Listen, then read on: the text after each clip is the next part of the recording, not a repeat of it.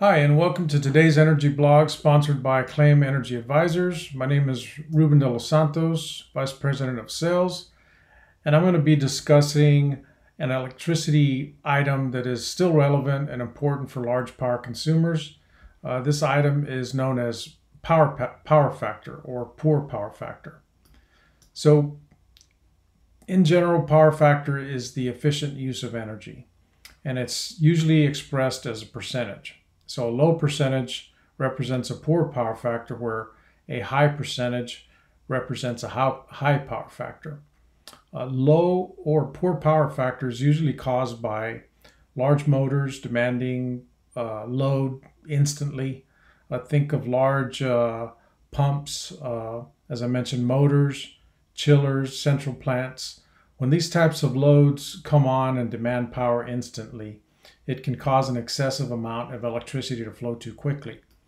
So, one of the best examples of power factor is the beer in a glass example. I'm going to show you right now what I mean. So when you pour a beer, you get quite a bit of foam, and you get some beer at the bottom. So this fluid down here is actually the usable power, and the foam is not usable power, but it's what is demanded by the meter at one point in time. So you don't want to have a power factor like this. This is probably a 70% power factor. So this is 100%. This is 70% fluid, 30% foam. Not good. And why is it not good? Well, it basically increases your cost.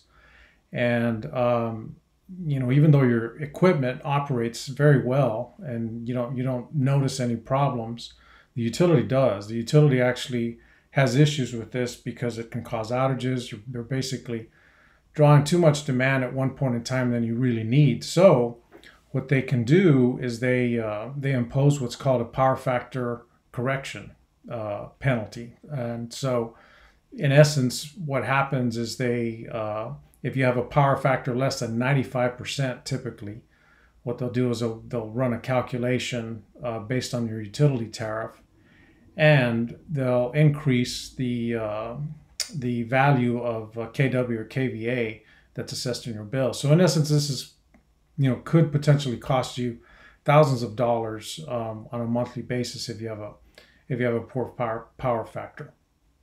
So pay attention to your invoices, especially if you've added new large power hungry equipment behind the meter. At the end of the day, good clean power at the lowest cost possible is the overall goal. And if we notice a poor power factor, we'll bring it to your attention, and as well as offer some ways to remedy the condition. So thanks for watching. If you enjoyed this, please feel free to share it with your colleagues. Acclaim Energy specializes in assisting organizations with their energy portfolio, mitigate risks, and capture the best prices. For more information, feel free to contact me or contact Acclaim at 713-524-0250 or visit our website at acclaimenergy.com. Cheers.